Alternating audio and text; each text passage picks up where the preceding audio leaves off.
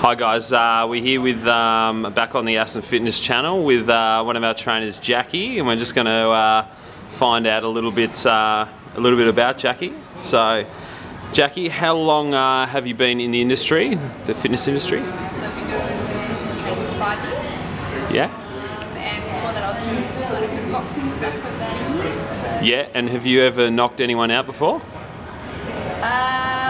Yes, I have. Only a couple of times though. Oh, yeah. Jesus, that's mean. Got a big cold. Better not mess with you then. Favourite thing about working in the industry? I guess probably just the opportunity to kind of get people that are really inactive, never done gym or fitness before, and get them passionate about it or excited about it a little bit. So. And get them to knock people out as well, or? Yeah, as well, yeah. Yeah. Always a bonus. Always a bonus. Your best piece of nutritional advice? I guess it's slow progressive changes to eating and not overhauling it. Maybe you do any sort of changes to your diet or nutrition, so that's my biggest one. The turtle always beats the hare, something along those lines? Beautiful, beautiful. Best piece of training advice?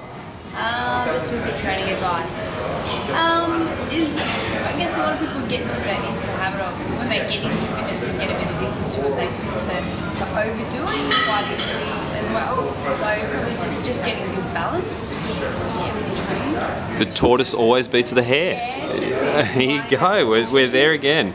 What do you do away from being a trainer? To be honest, a lot of my outsider life is really kind of based on fitness stuff as well. So I do a little bit of sports modelling, competitive sports modelling, so that takes a lot of my time in regards to training and organising my food and making my meals for that. So. Beautiful. You didn't bring any modelling photos with you today or anything like that? Not today, no. Okay, they'll pop up along the way, I'm sure. Are you studying anything at the moment? No, I'm not, but I'm looking to study something with regards to nutrition soon, so yeah. Excellent. Are you a coffee or a tea girl? Oh, big time coffee girl. Yes. Big time coffee girl. I'm going to get off of that. Yeah, aren't we all? That's brilliant. How many would you have a day?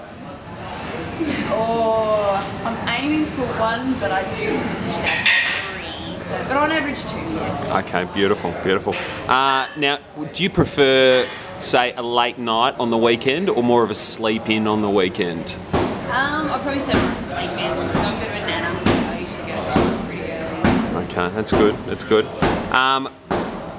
And what's, being in great shape that you are, do you eat anything you shouldn't really eat, being a trainer? To be honest, not really.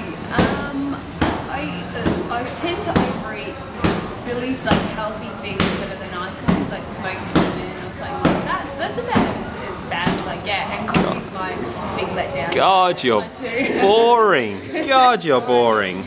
God, the guys out there wanted something a bit more interesting. God, you sound like Brett. Oh. Yeah, bread, pasta, no. What is your favourite exercise? Oh, favourite exercise? Probably a bit of a love-hate relationship with lunges. Okay, yeah. Yeah, love-hate relationship with lunges, yeah. Yeah, beautiful. And what are you doing with your training at the moment, other than getting ripped arms like you've got, as we can all see? Well, I've got my comp this Saturday, so still doing a little bit of full body training. But I've slowly integrated more the TRX and kettlebells at the moment. Yeah, brilliant, brilliant. And do you think Dean is as dreamy as what he thinks he is? Not with his potentially broken nose this week, no. That lets him down. Bad luck, Dean. It really is letting him down. And what do you think of Lockie's work outfits? Great, very coordinated. Colours always spot on, and yeah. Thank you, Jackie. Thanks for spending a couple of minutes with us. Yeah.